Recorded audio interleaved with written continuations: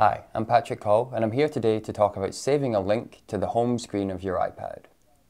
Now, there may be a website that you go to, or a certain web page that you want to have on your home screen so that you can get to really quickly. Fortunately, that's really easy on your iPad.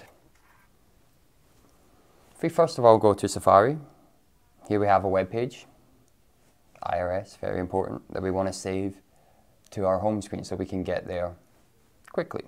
We're going to use the share button up here in the top left, and we'll see the option here, add to home screen.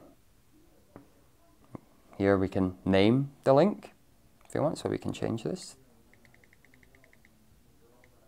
IRS, and we add it, and here we see it pop up on our home screen. I'm Coll. I hope this has been helpful. Thank you for watching.